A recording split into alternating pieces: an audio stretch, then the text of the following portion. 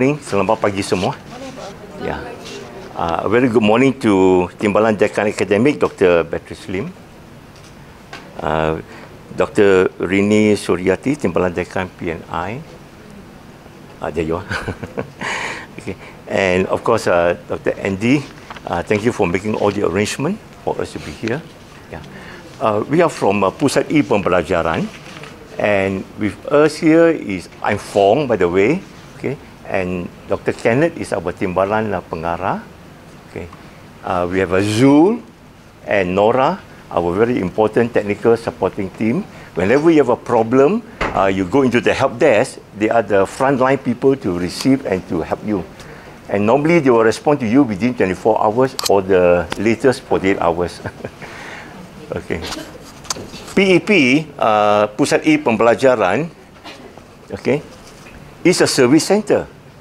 So, which means that our objective is actually to support our academic staff and our students to make sure that teaching and learning is enhanced. We want to improve the quality of teaching and learning with the use of technology-enabled learning. So that is our mission.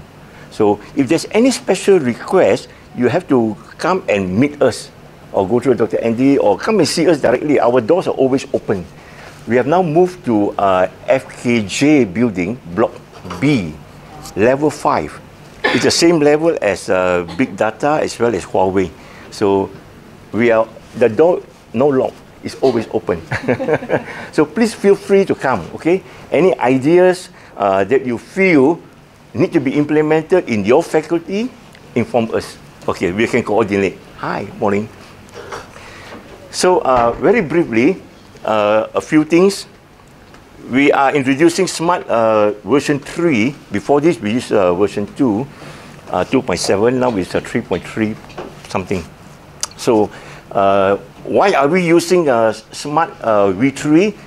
This is built upon something called Moodle, Learning Management System. Semua IPTA, all public university in Malaysia are using this. So that's one of the reasons why we are using this. Okay, we have mutual support from one another. Even more important, Dr. Kenneth afterwards will elaborate more deeply on the security aspect. Your content, you know, is so valuable. I know many of you want to use Schoology and Edmodo and Google Classroom. Good, it's good. By all means, go ahead. But please remember to keep your contents within our own Smart V3. Because one day, when Edmodo and Schoology say, hey, you have to prescribe, you know, or subscribe and pay a certain amount of money, you say, sorry, no money, then your content are lost with them. Okay? So, with respect to the security of your own content, it is good to consider, not good to consider, you must use. It's for your own sake, actually. There's a reason why we are using things. Okay? Please go on. Yeah. So we have a policy, and this policy is available at our website. If we just type PEP UMS, you'll come to our website, and there are actually many resources there, you know. So our policy in UMS on the commitment of UMS to support the academic staff and the students are all listed over here. Okay, go on. We have a OER repository, and you know that there is another repository, ePrint, under library kan. So your published articles, they are parked over there. But some of you may already be practicing something called open licensing of your materials. Anybody who is practicing this, just put up your hand. You have put a CC, you know, Creative Commons licensing upon any of your material. No, no problem. So I will briefly just touch a little bit about it, okay? Let me tell you how important is OER. It stands for OER, Open Educational Resources, okay? In November, on the 27th, just about 2 months ago, okay? Our Ministry of Education at that time, okay, was in Paris, UNESCO, to endorse, UNESCO has endorsed OER across mainstream education. So across the world, OER is coming in a strong way. All right, we knew it's coming. That's why UMS is prepared for this. Among all public universities, Commonwealth of Learning came over to UMS and to help build up this repository. Ladies and gentlemen, the repository of OER or OCW in MIT, America, the consultant now who built it there came to UMS, you know, to help us build this. So it's very robust. Okay, Professor Prasad. Okay, so these are prepared. And in your place, can you please move? Oh no, it's just a shot. Huh? Okay, so your PEP, FPEP is also listed over here. It is not populated, unpopulated. We need to populate it, and it's open for all of you. Any materials that you put there, any video, any articles, any notes, it will also appear in Google Scholar. And this is what we want. We want to increase your visibility of the talent of UMS. We want to increase your citation of your work. So go through here. Free. Okay? Okay. Dr. Kenneth will also show you some examples, okay, of how we put it and then how it appear in Google Scholar. Okay, go on please. Center for E-Learning, Strategic and Action Plan. So we have a lot of actually action plans, you know, for UMS, but we are short of manpower. So all of you, irrespective of age, irrespective of discipline, kalau you ada passion for the use of technology to enhance teaching and learning, or you have some special experience, you know, please come on board. We can form a subcommittee and we can do a lot of work for UMS. Okay, we need people, especially the young people who just came back from overseas or from anywhere, you know.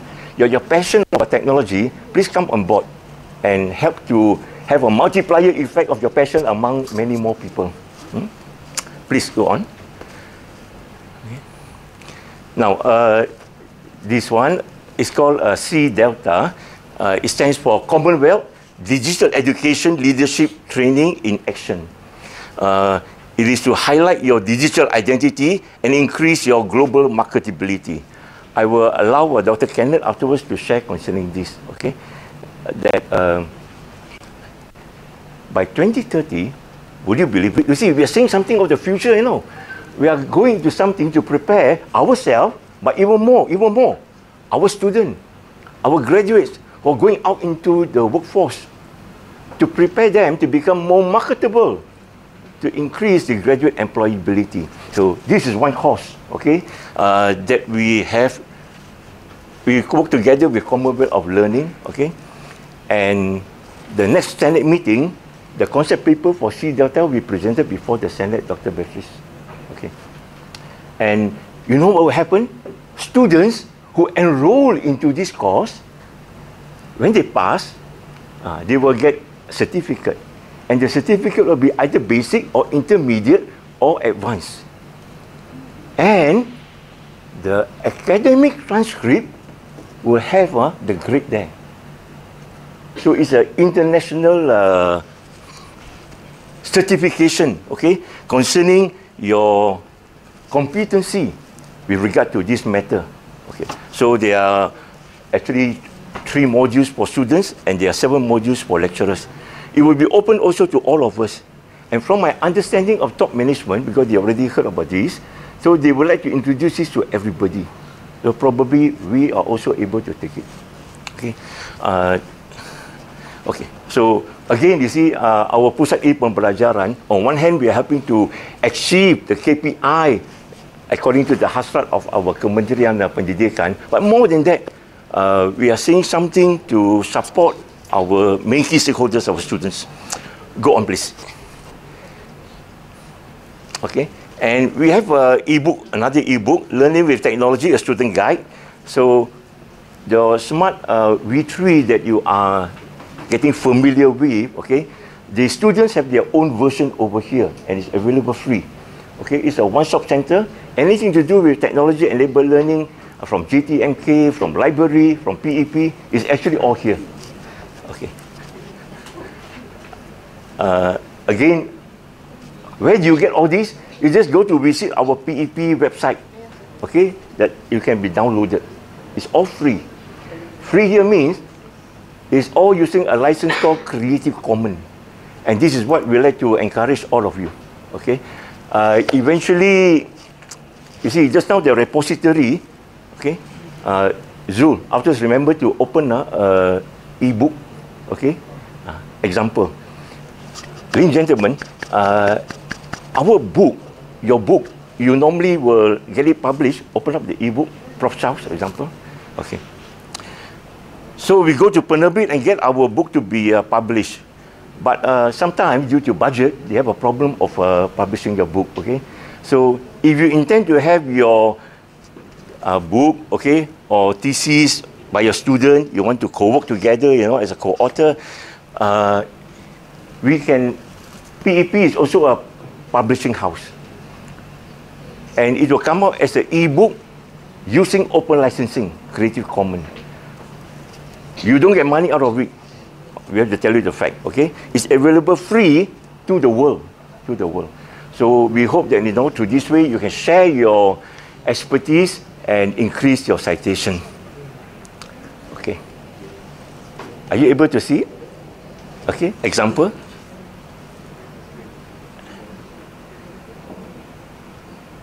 Okay, now, example, this is an e-book, okay, by Prof. Charles as well as Dr. KENNETH. Okay, go on. This is the repository. So when you have an e-book, you know, it will be deposited over here. And Google Scholar register all this. Please remember that. Dr. Beatrice, your faculty have got to encourage more staff to come and deposit things over here, get the e-book published here, because this is the place that we have the world outreach. Okay. And okay, just turn to 100 something page where some videos. Okay. So there are video clips over here. It's multimedia, you know.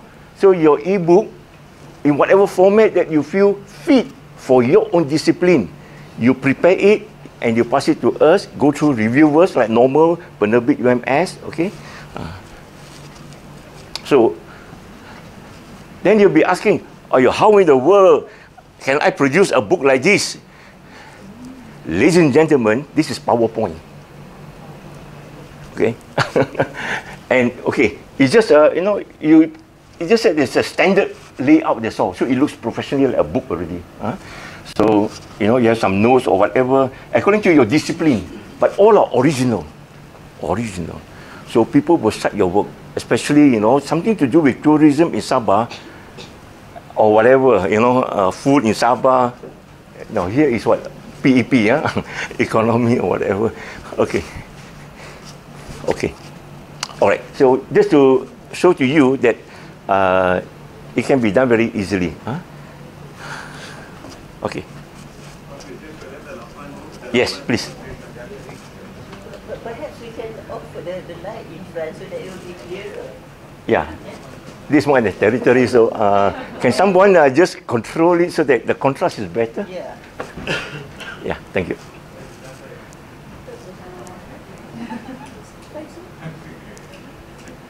Okay.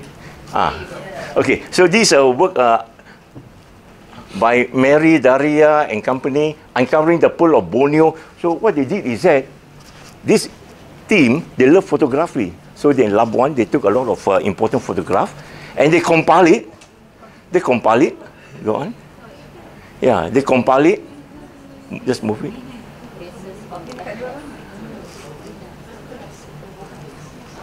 It's your publication, okay? This publication diisytiharkan, you know, okay? So know that, you know, there's another alternative other than Penerbit UMS, but we are not selling them, okay? It's available free to the world, okay? Your name will spread out to the world. But in case you want to make money out of it, of course you can. You print it and sell the printed copy, okay? But ebook free. All right, okay. Okay, so, you know, in whatever area that you feel fit. Let's go back. Okay, go back.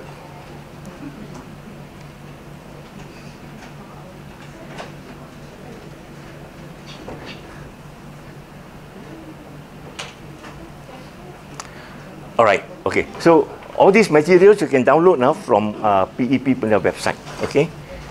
Okay. Let's move on.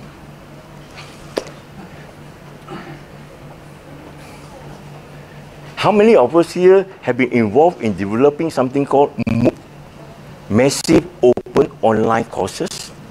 Okay, no problem, because this is one area, okay, where you have your materials already, okay, and you would like to make it into an online course.